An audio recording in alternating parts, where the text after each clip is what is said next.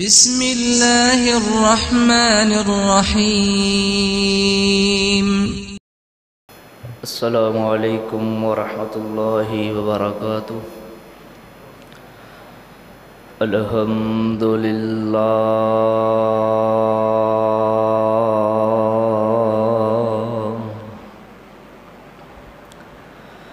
الحمد للہ نحمدہ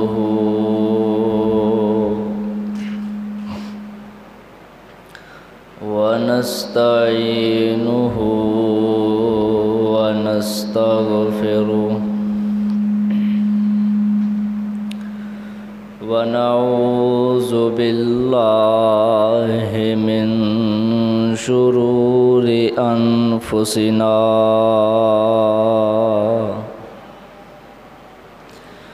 ومن سیئات اعمالنا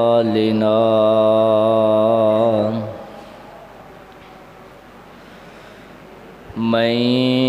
يهده الله فلا مضل له ومن يضلله فلا هادي له وأشهد أن لا إله إلا الله وحده لا شريك له وأشهد أن محمدًا عبده ورسوله أما بعد فأعوذ بالله السميع العليم من الشيطان الرجيم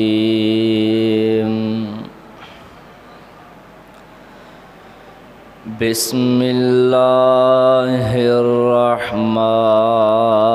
الرحيم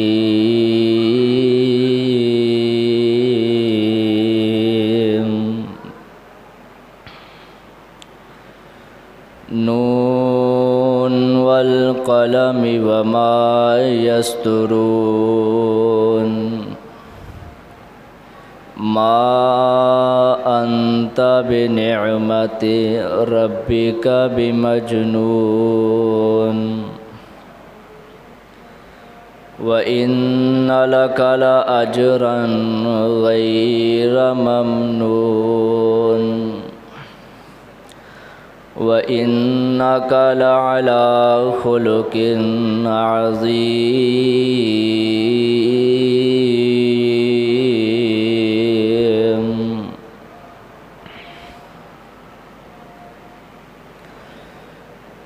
واجب الاحترام سامعین محترم، اللہ احکم الحاکمین دی حمد و ثنا دے بعد بے شمار لا تعداد درود و سلام امام الانبیاء حبیب خدا محبوب کبریا حضرت محمد الرسول اللہ صلی اللہ علیہ وسلم دی ذات گرامی تے صاحبوں اور عزیز ساتھیوں، رب کائنات نے اس دنیا جہان دے انسانہ دی تربیت واسطے، انسانہ دی بہتری واسطے، انساناں دی رہنمائی واسطے انبیاء علیہم الصلاۃ والسلام نو بڑی کثرت دے نال مبعوث فرمایا، اور سب تو آخر میرے تے تواڈے پیر و مرشد جناب محمد صلی اللہ علیہ وسلم دی ذات گرامی اس دنیا جہان تے جلوہ گر ہوئے۔ آپ دی حیات طیبہ دا اگر بغور مطالعہ کیتا جائے تے آقا علیہ الصلاۃ والسلام آپ دی سیرت بھی اعلیٰ، آپ دی صورت بھی اعلیٰ، آپ دا کردار بھی اعلیٰ، آپ دا اخلاق بھی اعلیٰ، آقا دا نام پاک بھی اعلیٰ۔ اور میں تے کہا کرنا آقا دا بچپن دیکھیا جائے تے سب نالوں اعلیٰ، میرے آقا دا لڑکپن سب نالوں اعلیٰ،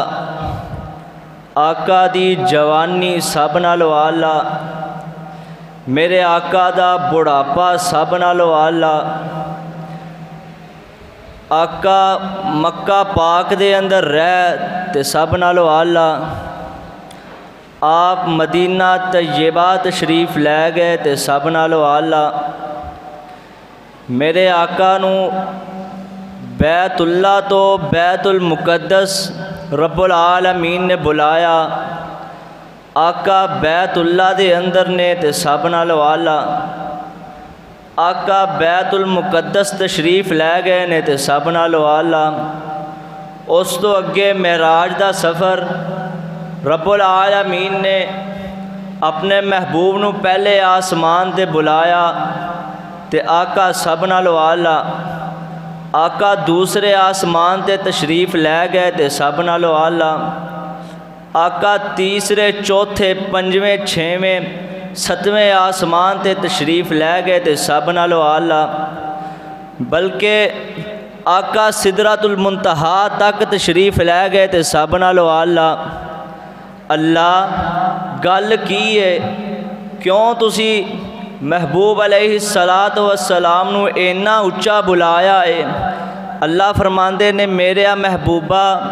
میں دسنا اے چاہنا کہ ستے زمیناں تیرے پیراں دیاں تلیاں دے تھلے، ستے آسمان محبوبہ تیرے قدماں دے تھلے، تو 14 طبقہ تو اچا ہے، ہن تیرے تو اچا رہ گیا تے تیرا خدا ہی رہ گیا۔ رب العالمین نے حضور علیہ الصلاۃ والسلام نو اخلاق دیتا تے سب نالوں اعلیٰ، اور اخلاق دے نال نال حوصلہ تے شانت بھی سب تو اعلیٰ عطا فرمایا ہے۔ مکے والے میرے پاک پیغمبر علیہ الصلاۃ والسلام دے خلاف سازشاں کردے نے، میرے آقا نو مندہ بول دے نے، گالیاں کٹ دے نے، تے کی آندے نے؟ کہن لگے قل یا ایھا الذی نزل علیہ الذکر انک لمجنون، اے محمد صلی اللہ علیہ وسلم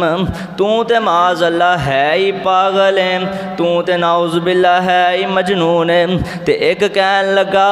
وَيَقُولُونَ أَإِنَّا لَتَارِكُو آلِهَتِنَا لِشَاعِرٍ مَجْنُونٍ،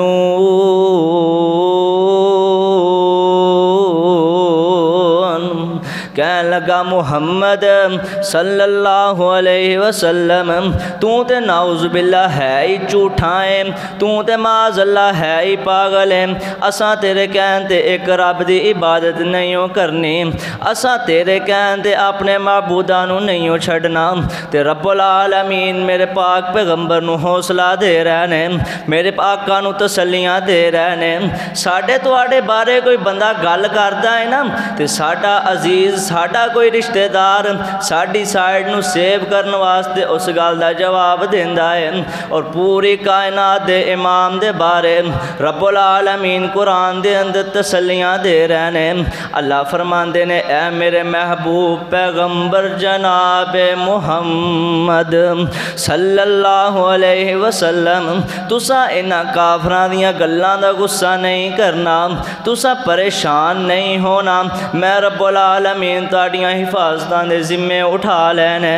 اللہ فرماندے نے نون والقلم وما یسطرون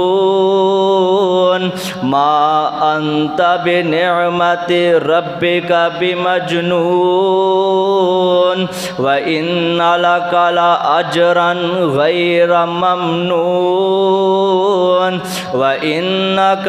لَعَلَىٰ خُلُقٍ عَظِيمٍ۔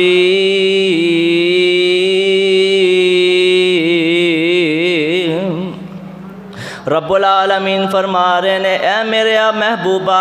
مینوں قلم دی قسم ہے۔ اللہ فرماندے نے میرے محبوبہ اساں کائنات بنان تو پہلا قلم نو پیدا فرمایا ہے۔ اول ما خلق اللہ القلم، اساں کائنات بنان تو پہلا قلم نو پیدا فرمایا ہے، تے پیدا فرما کے نا رب العالمین فرماندے نے اکتب قلم لکھ۔ اللہ کی لکھاں؟ اللہ فرماندے نے نون والقلم وما یسطرون۔ رب العالمین قرآن دے اندر قسمہ اٹھا کے کہہ رہے ہیں میرے محبوبہ منو قلم دی قسم ہے، منو اس دعات دی قسم ہے، منو محبوبہ انہاں ستراں دی قسم ہے جنہاں وچ اساں تہاڈا ذکر خیر کیتا ہے۔ اللہ کیوں انہیاں قسمہ اٹھا رہے ہو؟ تے رب العالمین فرماندے نے میں نہ کافراں دیاں گلاں دا جواب دے رہا ہاں۔ اللہ فرماندے نے اساں تہاڈا شان اینا ودا دیتا ہے کہ دنیا دی کوئی طاقت انہوں لکھ نہیں سکتی۔ اللہ کنا شان ودایا ہے؟ اللہ فرماندے نے وَإِنَّكَ لَعَلَىٰ خُلُقٍ عَظِيمٍ۔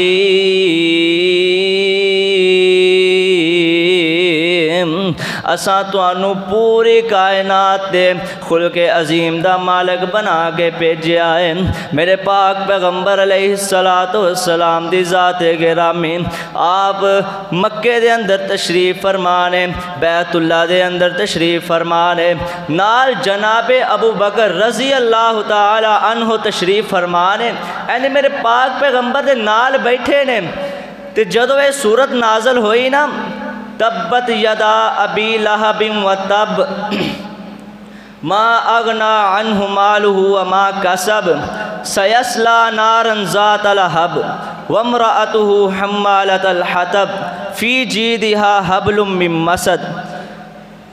یہ صورت نازل ہوئی تے میرے پاک پیغمبر علیہ السلام ابو لہب دی بیگم میرے پاک پیغمبر تشریف فرمائے تے کہنے لگی میں آج محمد نہ دو ہتھ کر کے جانے نے، انہیں میں سنیا ساڑھے بارے بڑی بکواس کی تھی، نعوذ باللہ گالاں کٹیاں نے سانو۔ تے میرے پاک پیغمبر علیہ السلام دے کول آ رہی ہے، ہاتھ چنے ڈنڈا پھڑے ہے، تے میرے پاک پیغمبر دے کول جناب ابو بکر بیٹھے نے، تے کہنے لگی ابو بکر کتھے تیرا نبی محمد کتھے وے؟ میں جد نہ دو ہاتھ کر کے ہی جانے نے، میں سنیا انہیں سانو گالاں کٹیاں۔ تے میرے پاک پیغمبر علیہ السلام بیٹھے نے، اے خیر بول دی چلی گئی۔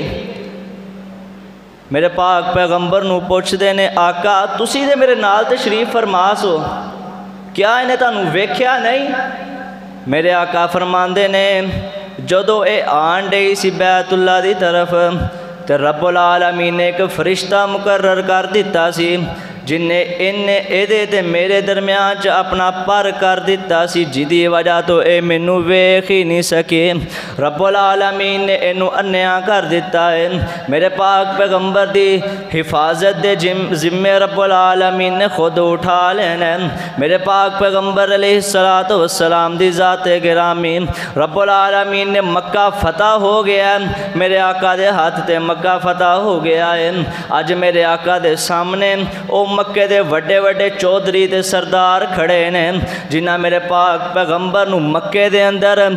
میرے پاک پیغمبر نو تکلیفاں پہنچائیاں اج انہاں وچ او بھی کھڑے نے جنہ میرے آقا دے گلے چ کپڑے پا کے وٹ چاڑے اج انہاں وچ او بھی کھڑے نے جنہ میرے آقا نو گالیاں کڈیاں اج انہاں وچ او بھی کھڑے نے جنہ میرے پاک پیغمبر تے گندیاں اوجریاں سٹیاں اج انہاں وچ او بھی کھڑے نے جنہ میرے پاک پیغمبر علیہ السلام دے صحابیاں نو تکلیفاں پہنچائیاں اج انہاں وچ او بھی کھڑے نے جنہ بلال نو مکے دیاں گلیاں چ گھسیٹیا اج انہاں وچ او بھی کھڑے نے جنہ خبیب نو سولی تے چاڑیا اج انہاں وچ او بھی کھڑے نے جنہ میرے پاک پیغمبر دی بیٹی زینب دے پیٹ وچ نیزے مارے حبار بن اسود نا میرے پاک پیغمبر علیہ السلام میرے آقا جدو بدر دے موقع دے 70 قیدی جڑے لے کے آئے سن انہاں نو فدیہ لے کے آزاد کر دیتا گیا تے ابو العاص سیدہ زینب دے شوہر اے بھی انہاں دے وچ قیدی بن کے آئے نے تے میرے پاک پیغمبر علیہ السلام فرماندے نے ابو العاص مدینے چلا جا تے جا کے میری بیٹی زینب نو میرے کول بھیج دیویں میرے پاک پیغمبر دے وعدے دے مطابق انہاں میرے پاک پیغمبر دی بیٹی نو مدینے دی طرف روانہ کر دیتا ہے میرے پاک پیغمبر علیہ السلام دی بیٹی مدینے دا سفر طے کر دیاں نے پیاں حبار بن اسود نے ویکھیا اج محمد دی بیٹی مدینے جا رہی ہے کلی سفر کر دی ہے پئی انہیں موقع تلاش کیتا میرے پاک پیغمبر دی بیٹی تے حملہ کردا ہے میرے آقا دی بیٹی دے پیٹ وچ نیزے مارے آپ بے ہوش ہو کے زمین تے گر پیندیاں نے ہوش آیا طبیعت ذرا سنبھلی مدینے دا سفر طے کیتا میرے پاک پیغمبر علیہ السلام دے گل نال لگ کے رون لگ پیاں تے دسیا ابو جی مینوں حبار بن اسود نے نیزے مارے نے جن دی وجہ تو میرا حمل بھی ضائع ہو گیا ہے میرے پاک پیغمبر دیاں اکھاں چوں آنسو نکل آئے آقا فرماندے نے حبار بن اسود اگر بیت اللہ دی چادر نال بھی لپٹ جائے تے انہوں معاف نہیں کرنا اج او بدبخت بھی میرے پاک پیغمبر دے سامنے کھڑا ہے تے میرے پاک پیغمبر دے صحابی ذرا غصے دے اندر آئے تے کہنے لگے اج مکے والیاں کولو بدلے لین دا دن ہے میرے پاک پیغمبر تک بھی یہ گل پہنچ گئی لیکن میرے پاک پیغمبر دا حوصلہ کڈا اعلیٰ ہے جنہ رب العالمین نے شان اعلیٰ عطا فرمایا ہے اونا حوصلہ دے ظرف بھی اعلیٰ عطا فرمایا ہے میرے پاک پیغمبر فرماندے نے صحابیو جذباتی نہ ہو اج بدلے لین دا دن نہیں اج بدلے معاف کرن دا دن ہے میرے پاک پیغمبر مکے والیاں دی طرف مخاطب ہوئے اج سارے تھر تھر کم دینے پہ تے سوچ دے کی نے کہ اج ساڈے نال پتہ نہیں محمد نے کی معاملہ کرنا ہے صلی اللہ علیہ وسلم اج محمد نے پتہ نہیں ساڈے نال کی کرنا ہے میرے آقا فرماندے نے مکے والے ہو تسی میرے تو کی امید رکھ دے ہو تے سارے کی آندے نے کہنے لگے اخن کریم وابن کریم سو ساڈا نیک ویر ہے تے ایک نیک باپ دی اولاد ہے تے اسی تیرے تو ایک اچھی امید رکھنے ہاں اسی تیرے تو یوسف دے پراواں والی امید رکھنے ہاں میرے پاک پیغمبر فرماندے نے مکے والیو گواہ ہو جاؤ اج میں محمد نے تانوں ساریاں نوں معاف کر دیتا ہے میرے پاک پیغمبر علیہ السلام نے انہاں ظالماں نوں معاف کر دیتا ہے۔ تے حبار بن اسود نا میرے پاک پیغمبر علیہ السلام دے کول آیا تے کہن لگا محمد صلی اللہ علیہ وسلم میں سنیا جیڑا تہاڈا دین قبول کردا ہے تسی انہوں معاف کر دیندے ہو۔ میرے آقا فرماندے نے ہاں ہاں معاف کر دینے ہم۔ تے کہن لگا پاویں او زینب نو نیزے مارن والا کیوں نہ ہووے۔ میرے پاک پیغمبر علیہ السلام فرماندے نے ہاں معافیاں مل جاندیاں نے۔ میرے پاک پیغمبر نو کہن لگا محمد صلی اللہ علیہ وسلم پھر کلمہ پڑھا کے مرید بنا لو۔ تے کہندا کی ہے اشہد لا الہ الا اللہ و اشہد ان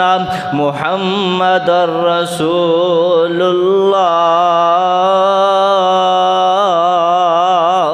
کلمہ پڑھ کے مسلمان ہو گیا تو کیوں نہ کلمہ پڑھ دا۔ رب العالمین نے میرے پاک پیغمبر دے بارے قرآن وچ گواہیاں دے دیتیاں نے۔ اللہ فرماندے نے وَإِنَّكَ لَعَلَىٰ خُلُقٍ عَظِيمٍ۔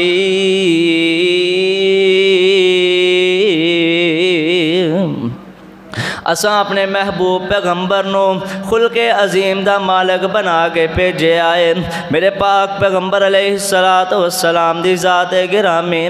آقا نے فتح مکہ تو فارغ ہو کے حنین دا رخ کیتا۔ میرے پاک پیغمبر علیہ السلام دی ذات گرامی حنین فتح ہو گیا، حنین بھی فتح ہو گیا ہے۔ میرے پاک پیغمبر دے صحابہ جدر رخ کر دینے فتح دے جھنڈے کٹ دے جا رہے ہیں، جدر رخ کر دینے اسلام نو بلند کر دے جا رہے ہیں۔ میرے پاک پیغمبر حنین فتح ہو گیا تے اینا جو جڑے قیدی بن کے آئے نے اینا نو میرے پاک پیغمبر علیہ السلام نے قیدی بنا لیا ہے۔ اینا کولوں مال غنیمت وصول کر لیا گیا ہے تے اینا وچ ایک بڈھی جی عورت ہے، وڈیری جی عمر ہے تے کہن لگی میں تواڈے نبی نو ملنا چاہنی ہاں۔ تے صحابہ کہن لگے بی بی کون ہے توں تے کی کہنا چاہنی ہے ساڈے نبی نو؟ تے کہن لگی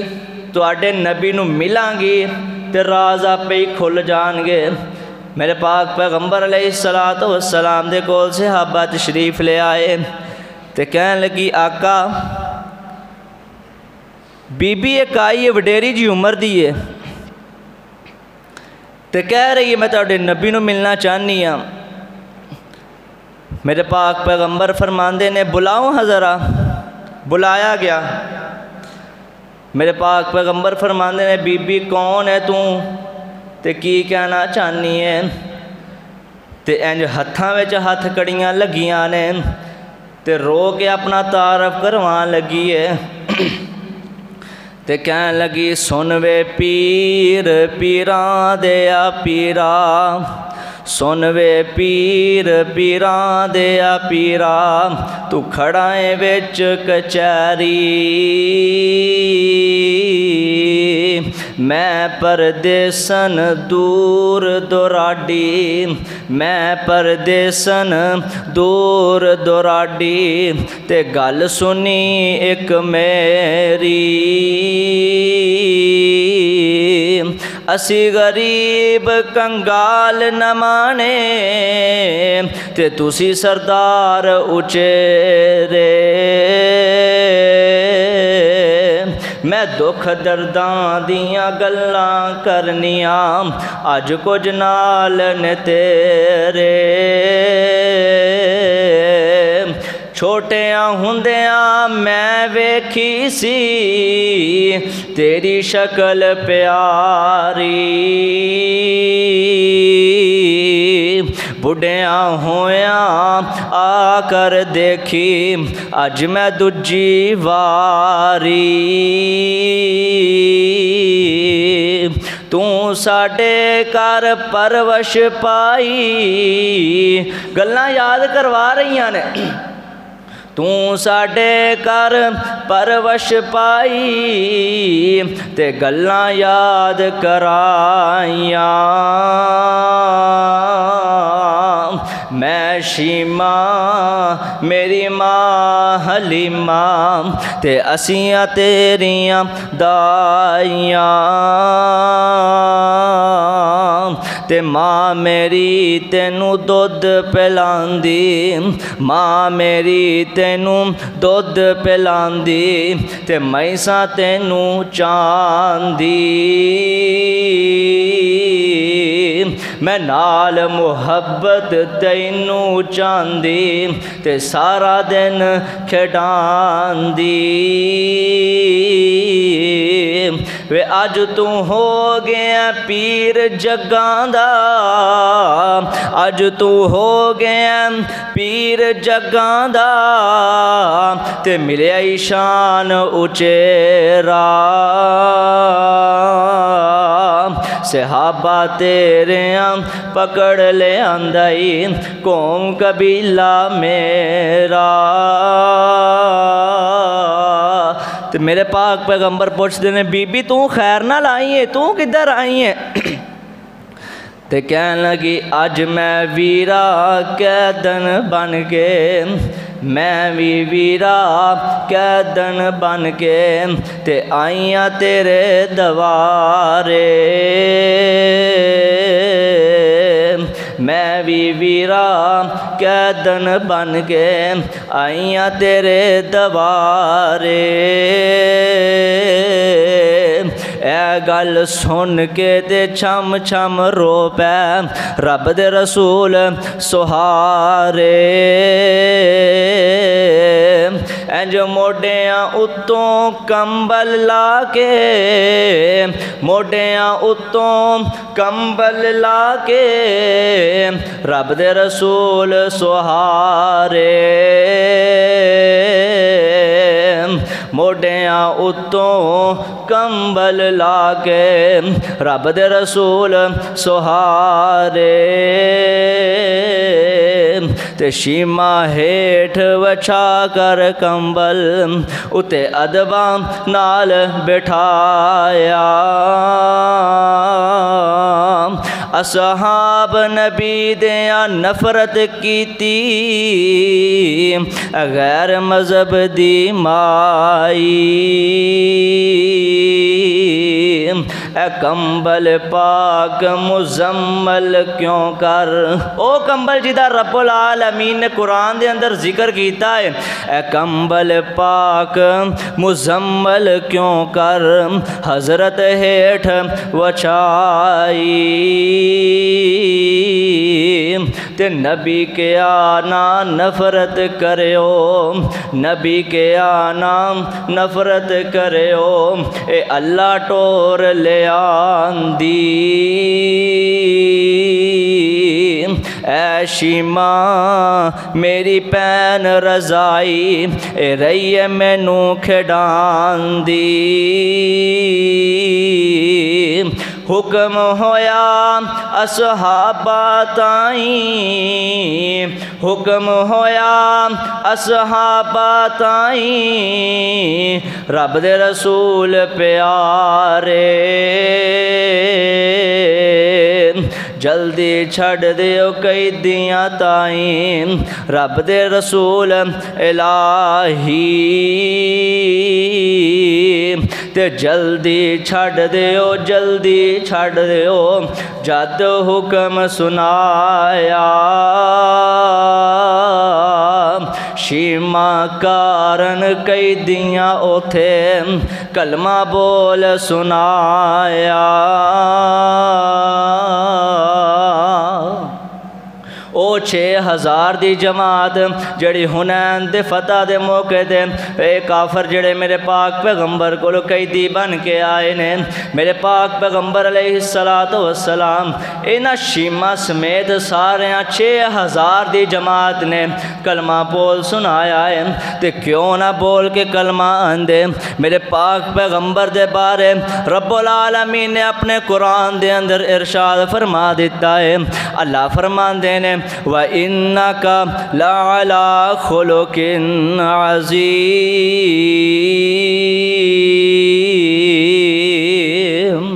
اسی اپنے محبوب نو خلق عظیم دا مالک بنا کے بھیجیا ہے۔ میرے پاک پیغمبر علیہ السلام دی ذات گرامی، ایک دن میرے پاک پیغمبر کو صحابہ کرام تشریف لے کے آئے، کہنے لگے آقا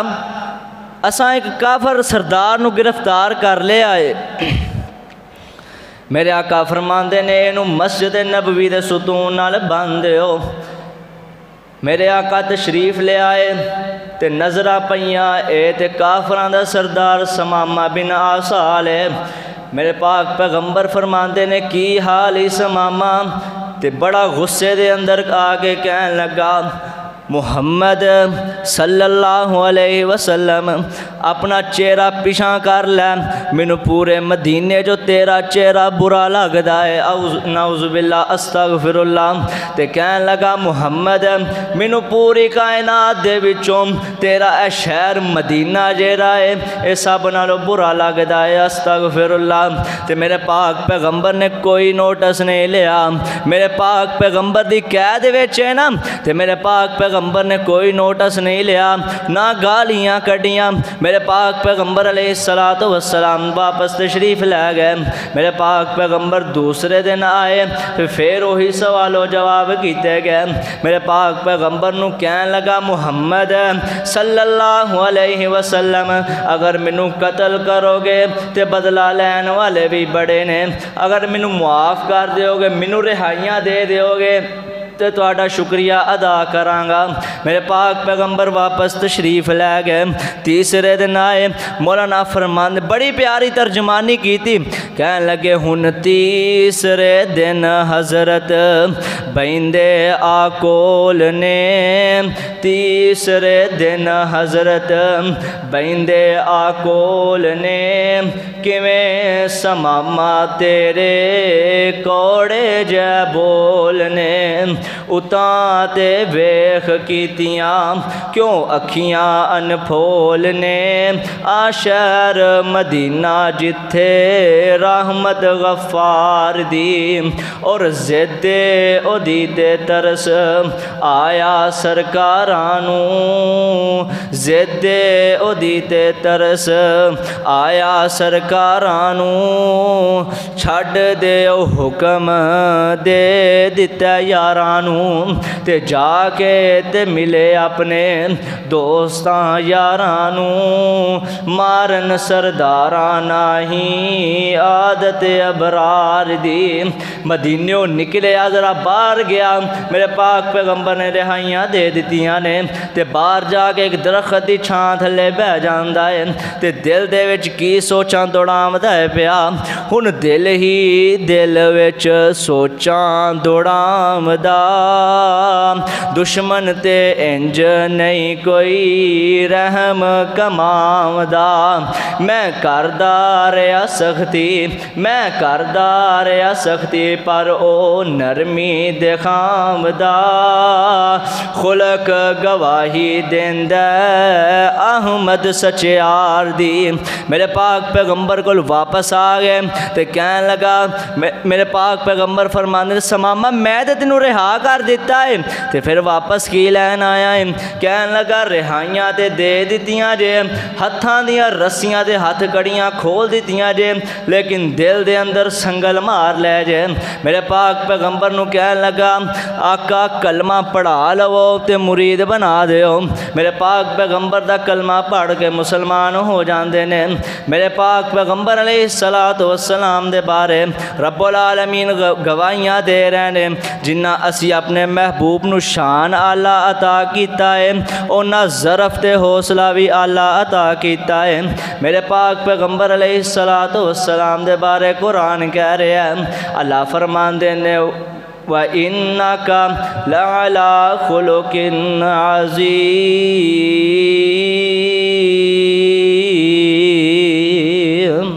میرے پاک پیغمبر نو رب العالمین فرما رہے ہیں محبوبہ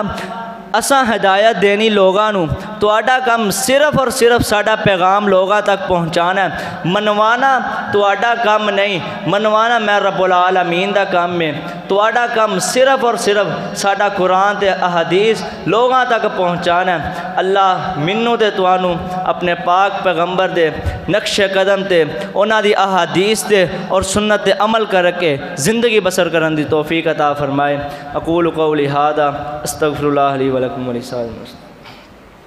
توحید چینل یوٹیوب تو ڈاؤن لوڈ کر سکتے ہو جڑے دوست کرنا چاہن۔ توحید چینل